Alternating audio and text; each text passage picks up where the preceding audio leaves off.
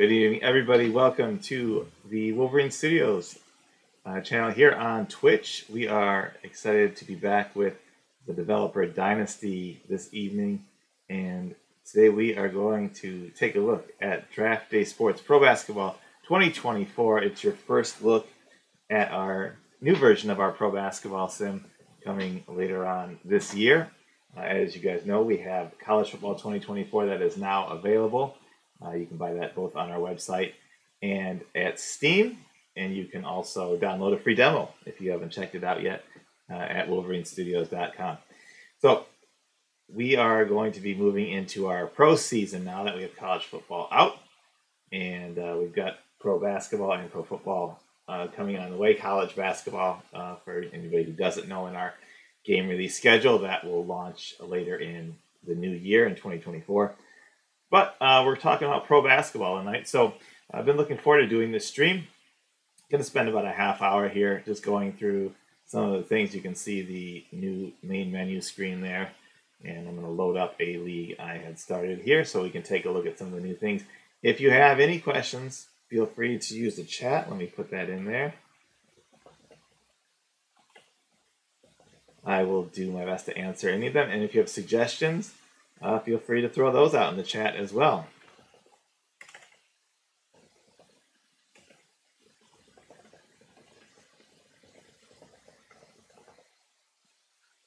I'm always happy to take suggestions, and that's kind of how the game has evolved into what it is. It's really been based on everybody offering some really cool suggestions over the years. So as you can see, if you are familiar with the game, we are looking at a brand new interface again. We've kept the dark theme, but totally have redone the interface just as we did in college football and we'll do in our other games. So let's take a look at this real quick. You can see one of the really cool features here is on the bottom of the screen now. There is a news ticker that will be going. And you can see kind of the scores from the previous day. There'll be major news stories that break down there. So as you're going through your league, you can always be checking up on that. This dashboard screen, I really like how this has come out. It's giving you a whole lot of information now at a glance. You can see where your team is in the standings. You can check out your next opponents. You can check out the best player on the next opponent. It gives you your win chance as well. You can click the button and go to their team page. You get to see the matchup stats about that next game. Your team news is listed here. That's been redone a little bit. All your team leaders, you can click through here and see who are your leaders in points, assists, rebounds, blocks, and steals. Your player impact estimate chart is still here. And at the bottom, a lot of helpful information. If you're missing the player cards that used to be on here, you can click this View Team button, and that will pop up the player cards, and you can just click away from it. An overall view of your team morale so that you know if you've got issues that need to be handled. If there's any injuries, it will list them here. It lists your upcoming draft picks, so you always know kind of where you stand on that, as well as the number of expiring contracts you have and the amount of projected cap space you will have. At the top, you will see all of your team information things: the dashboard, staff, roster, stats, contract, depth, strategy, inside schedule, team info, and history.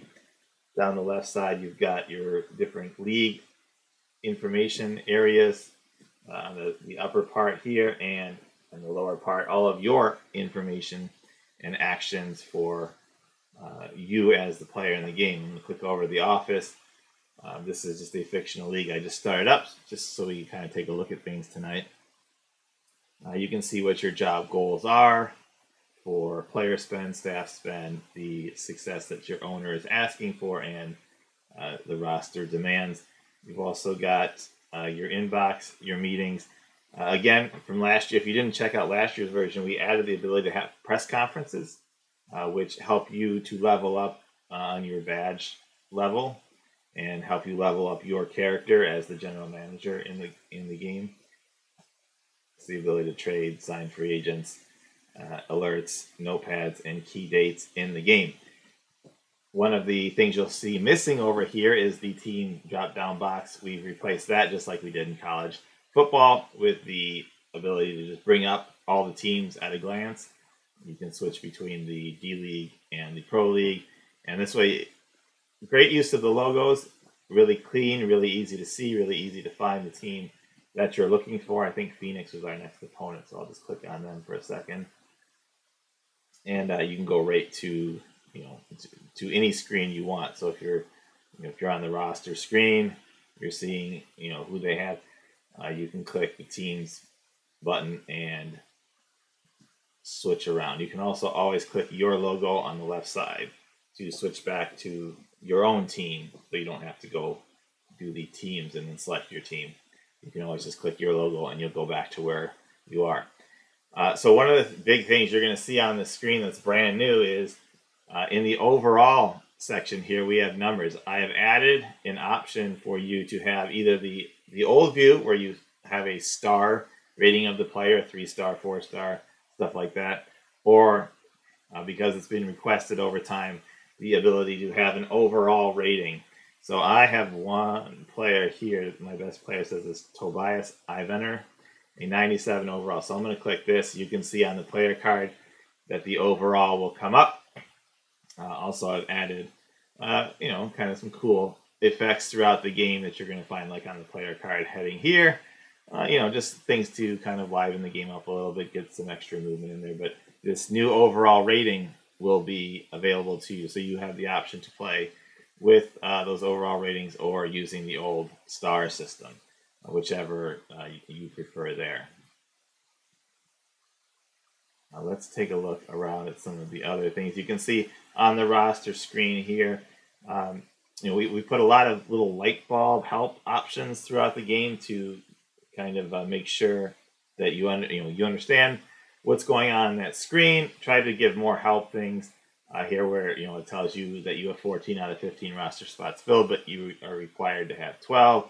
You can click on this square here to see your affiliate team, your D-League team. You can click to go back.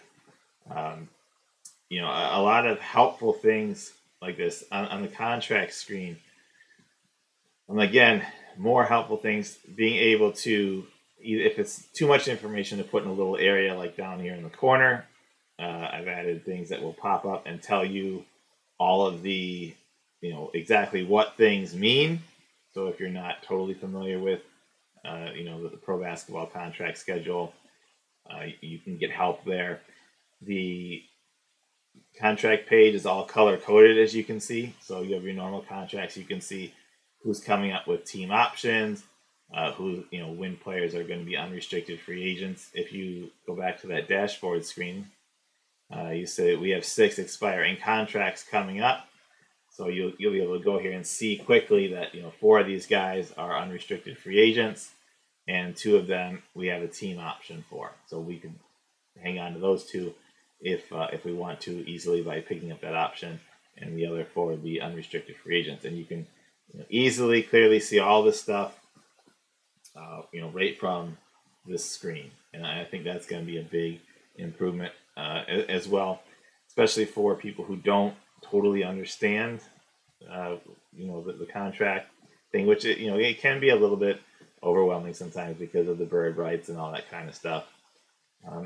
This is a fictional league, so it's restarted. There's nobody who has contract actions, but if you highlight a player, their option will come up if there's anything you can do with them, like offer them an extension or pick up a rookie option, things like that.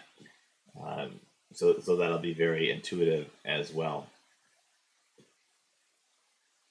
One of the big new features that I want to talk about, let's go over to the standings page. One of the big new additions to the game this year is going to be the addition of the in-season tournament. If you're not familiar with that, in the NBA, they are instituting an in-season tournament for the NBA Cup, which is going to put teams into 5 or 6 groups of 5 teams each. They're going to play in that system, and then they're going to eventually move into a tournament and declare an in-season tournament winner. that's going to be modeled exactly like it is in this game. So you're going to have in each division, in each conference, there's going to be 3 divisions in the East, 3 in the West, and 5 teams that are drawn for each group. The drawings are going to work the same way. It's going to have the same system where they take the top 3 teams from last season record-wise, and one goes into Group A, one goes into Group B, one goes into Group C. Then the next 3, 4, 5, and 6, one goes into A, one goes into B, one goes into C. So it's set up the same way. Each group plays every team once in their group, and then the winner of each group plus one wild card team from each side makes this single elimination tournament at the end. It's, if you haven't read the rules and how it works, it's a little weird, but you'll get used to it. So the same thing will be would be modeled here in the game. For smaller leagues, it's not going to be an option to have the in-season tournament just for the 30-team league, and then probably I'll work it out for the 32-team league. But it's really difficult to to come up with this because of the schedule. So let me pull up the schedule here and kind of explain this a little bit more. In the schedule, you have certain dates in the month of November, and they have this trophy icon on here, so you can tell which games are the in-season tournament qualifying games. So you have to play those games. You have to have those games scheduled in, and then you're going to notice that there's a gap in the schedule where this thing moves from this round robin in-season thing to a tournament. The tournament games also, for the most part, count as regular season games. So everybody has an 80-game schedule, and then they're going to get additional games added in based on whether or not they made this tournament. So I'm going to go over here, and during the season, you'll be able to click Show Tournament, and it will show you the tournament. I'm going to simulate games so we can kind of see real quick the tournament. The tournament games, just like in real life, will be played on the, I think it's Tuesdays and Fridays or something like that in November. So everything's modeled the exact same way, and you're going to have the opportunity to have this in-season tournament and see, you play those 4 games, and the results of those 4 games will count both towards your regular season record and also this in-season tournament. I know some people aren't crazy about that idea in the NBA. I guess we'll see. It's very much like a soccer style thing. So we'll see how it works out. But because it's in real life, we put it in the game. You'll see the league news over here. It's kind of been freshened up, and it looks a lot better than it did before. Also on the top, you have it'll tell you if you have injured players, so you can go and check that out. The tournament is not set yet. Oh, we got to finish November.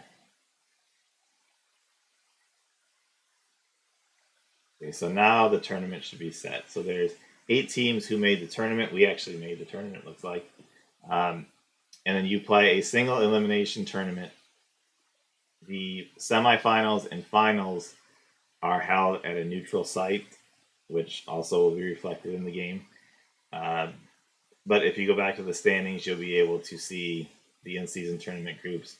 So the winner of each group, and then the next best team from each conference are the 8 teams that advance to this. All the other 22 teams who didn't make it then get rescheduled into having 2 more regular season games against the other teams that didn't make it.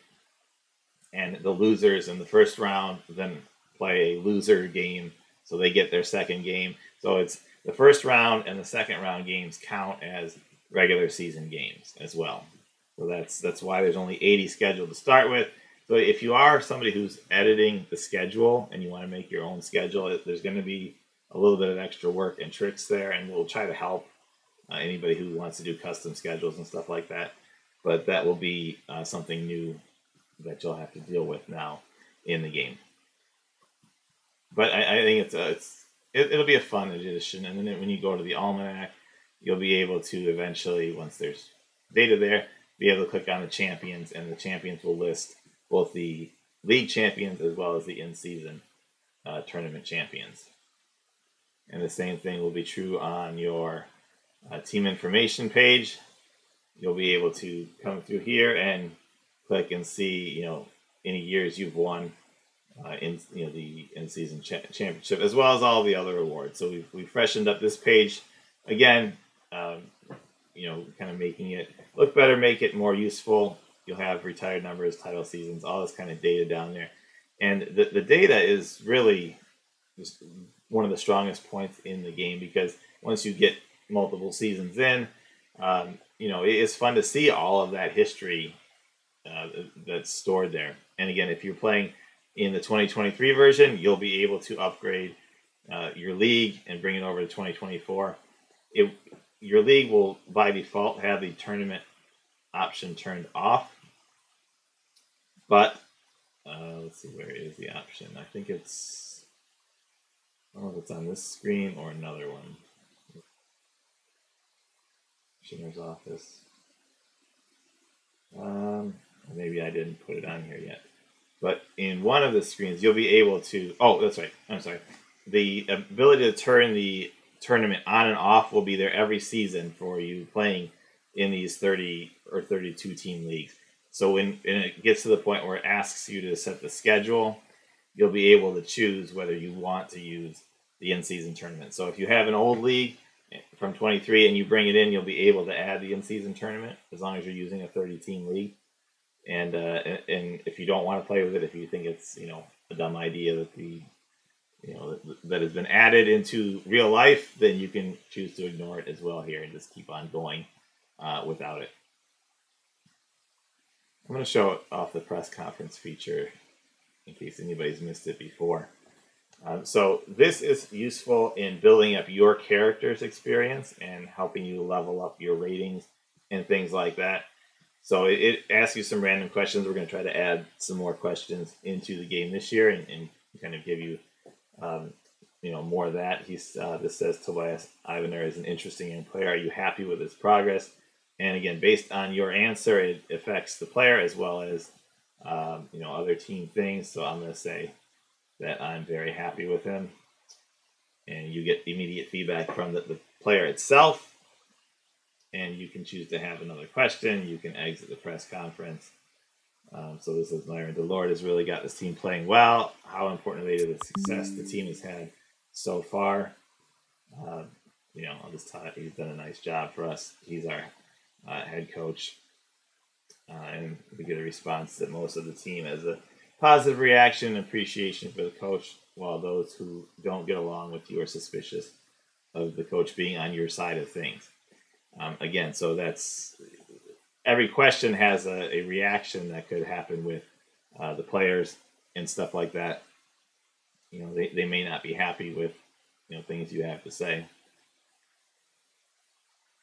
One more addition that has been constantly asked for is on a couple of years ago we added this personality type into the game, which I think has been really useful. And if you look at the staff report, you've had a thing with the friendly relationships and the questionable relationships, but a lot of people kind of had difficulty figuring out what they do, why things are like that. So now if you click on here on this question mark, you're going to get a ability to pull up the different personality types, get a description of it, get an interaction with it, and see kind of who they work well with or don't work so well with. If you don't want to do this and you want to just learn and do by trial by error and stuff like that, you don't have to click on the screen. But for those who have struggled with the personality types over time, this will be, I think, really important and useful for you. You'll be able to pull it up and see what the different options are.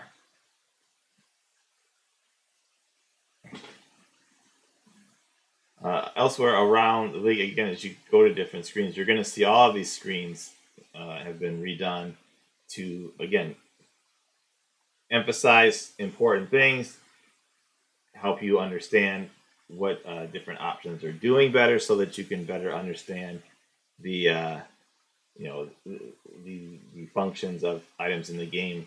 I know people have asked me about defensive things, and I don't think they've spent enough time on the strategy page, because there are options, and have been, for you to be able to set specific defensive instructions for players, in terms of you know who you want your primary defenders to be, what you want them to be doing, even if you want them on a game by game basis to be defending specific players. You can do that on the screen. So definitely you want to check this out, and you also want to check out these offensive strategies, because this is really important in how your team plays and the style that you want. Because people ask, well, why can't I tell one guy to do, I want him to shoot 53s a game? I mean, that's not a realistic thing, but these changing the strategies give you those options for your team, to be able to use different areas of the floor more often, to be able to use different types of offensive actions and different pace. If you want a really fast paced offense, use a 7 seconds offense. It's going to take the first decent shot they get.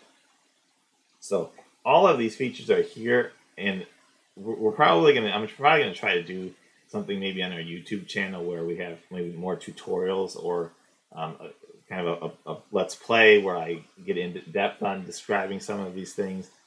But and if you have questions about certain things and want to see specific topics, let me know, because I'll be happy to do videos. But these things are here, and you're definitely going to want to use them. And again, look at the help information boxes that I provided here, and so you better understand what exactly is going on with some of these options, and how you can use that to benefit your team.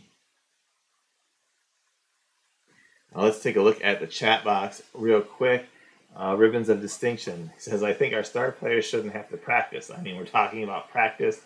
Cue Allen Iverson. That would be a fun thing for the press conference. I could add in. First time chat, welcome. Factor X462 import NBA rosters. Yes, absolutely. We have a mod community that does fantastic stuff. They've got rosters, they've got face packs, they've got logos. All that stuff could be used in 2023. It'll be used the same way in 2024. Engooms loves seeing this game grow. Thank you very much for that. Positionless basketball is asked by Ribbons of Distinction. That I know exists to a degree. I mean, on the depth chart page, if that's what you want to do, you have the ability to, when you make your sub matrix, you have the ability to, assign players to any position. You could assign them all as eligible at any position, and then if you're not coaching a specific game, the AI would just use the next guy in line at the depth chart and try to match them up as best you can. The game is moving more towards that way, where there's fewer, especially in terms of centers, fewer strictly post, centers or power forwards. So the game kind of does reflect that, but I do think it's still, for organizational sake and things like that, still good to have the labels of, point guard or small forward or whatever. But really, if you want to do positionless, you can do it, because you can make a player eligible at every position, like I'm doing here on the screen on the bottom, and you could put him anywhere you want in your your sub matrix and your depth chart. So you can do it if you want to, and the AI will handle that properly. So if you take a player who is a very poor ball handler and you put him in the point guard spot, there's still going to be a point guard who's responsible for handling the ball mostly. He won't perform well. Just as you take him and you put him in a strictly post player, and you take him and put him in an offense, like this guy, our backup center, 77% prefers to be in a post, and he's gonna 0 drive and pass, 1% drive and shoot, he wants to be a post up back to the basket player. If you put him in an offense where everybody's on the perimeter and everybody's slashing and driving, he's going to perform poorly because he doesn't have the skills to do that. So that's why the floor range and the ball actions by percentage are so key, and it's so unique in this game that you don't just look for the overall rating and determine that's a good player, that's a bad player. You have to look at what the player does. How does he fit what your scheme is? How does he fit your team? How does he fit the other players on the team, personality-wise, as well as his game? There's so much to building a team. That's the real challenge in the Draft Day Sports Pro Basketball 2024. That was a lot of talking. There's a lot more new stuff. Like I said, we're going to keep this short and wrap it up here in a minute unless there's any other questions, because we want to kind of unveil this stuff slowly over time. But there's new additional things to the game. The draft has been revamped. It's got a new look. If you're using the in-season tournament, I've created an in-season tournament draw. So if you're familiar with some of the European soccer leagues, you may have a draw to see which teams are playing in which groups and stuff like that, or for the World Cup, all that kind of stuff. There's going to be that in the game as well, so you'll have kind of the excitement of seeing what your pool is and what you end up with for the in-season tournament in the next season, all that kind of stuff. So that'll be a brand new thing. There's a lot of other quality of life tweaks, things like this ticker down here. It's giving you information about what's going on in your league without you having to go, and search it out. You can always go to the league news and see what's going on here. We've got power rankings. We've got the players who are winning league awards, the league injury report, and you can always click on these player names so that you can see information about them on their player card. Everywhere it's lit up, there's always the ability to click on the player and find out more about him.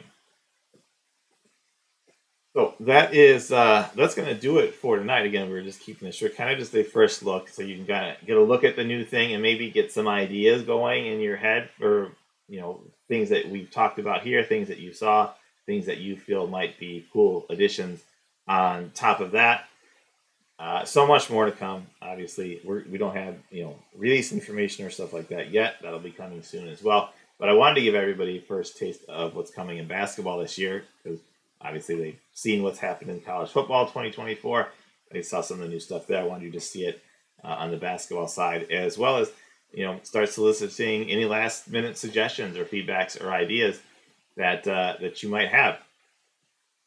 If you want to share any of those with me, we've got our forums, we've got our Discord, we've got the Slack channel, we've got Twitter, Facebook, Instagram. We're all over the place. Hit us up in any of those things. Let me know kind of what you're looking forward to or what you like the best out of what you saw here tonight. Don't forget, you can check out a replay of this on our Twitch channel, and we also always put our stream on our YouTube channel. So make sure you're following us on Twitch and you're subscribed to the YouTube channel. Both of those things are free to do. You can also subscribe to our Twitch channel if you want to and have the opportunity to do that. I think you can still get a free sub if you're an Amazon Prime member. You can do a free monthly sub here, and that helps us out. We've got one more question I'll take by Ribbons of Distinction. Breakout players that get better unexpectedly, like Mark Hennon last year.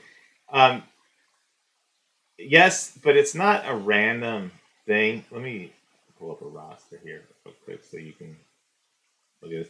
It's not a random thing. There is a hidden boom bust feature in the game. So some players do get a random boost or seemingly random boost, as well as they just don't ever develop to what you thought they would be. So it works both ways.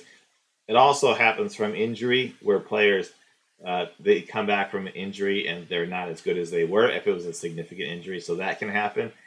And there's also an opportunity, I guess, improvement. So sometimes it's just the wrong strategy. It's the wrong teammates, stuff like that. So moving a player to a new situation, giving him more opportunity, giving him a structure that fits him better.